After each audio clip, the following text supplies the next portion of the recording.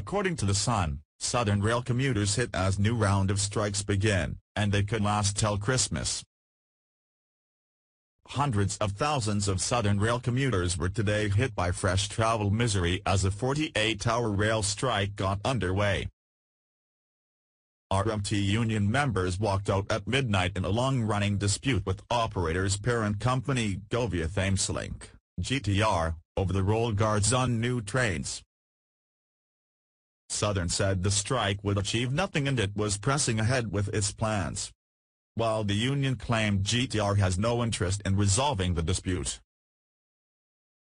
In another hammer blow to commuters, the RMT told BBC Southeast today the rail dispute could last until Christmas.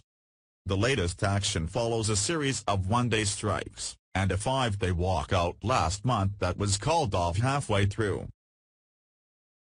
The RMT is fighting moves to recategorize conductors as on-board supervisors, with drivers taking over responsibility for opening and closing carriage doors.